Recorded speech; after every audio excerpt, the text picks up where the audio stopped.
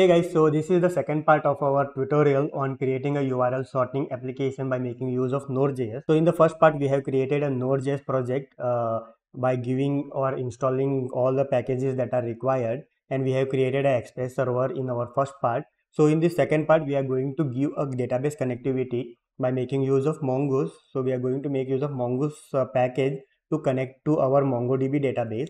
So let's get started. Okay, so in our configuration file, let me create a JavaScript file and let me name it as db.js. So this file will be responsible for database connectivity. Okay, so if you remember in our previous tutorial, we have installed Mongoose. So we are going to make use of Mongoose for communication between MongoDB database. Okay, in our Node.js project. So here we need to import it. So let me import it. Mongoose require, okay, and module export mongoose. Okay, no, sorry.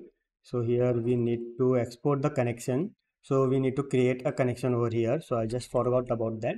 So here const connection is equal to mongoose dot create connection, and we need to pass the URL of our MongoDB database connectivity.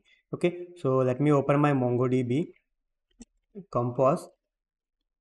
So everything is installed in my system. So for making use of MongoDB, you must install MongoDB in your operating system. So you can just Google it for that. So let me show you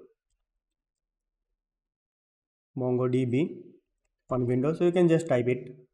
Okay, so just go to the first URL and let me search where it is. Okay, so I'm not able to note this one. Yeah, so here it is. Okay, so let me just give me a second. I'll just, or else I can just provide the link in the description. You can just install from there. Okay, so it is just giving me the command, so that is not required. So here, okay, so from here you can just install it. So you can just select the version for Windows, or you can just download the zip of that.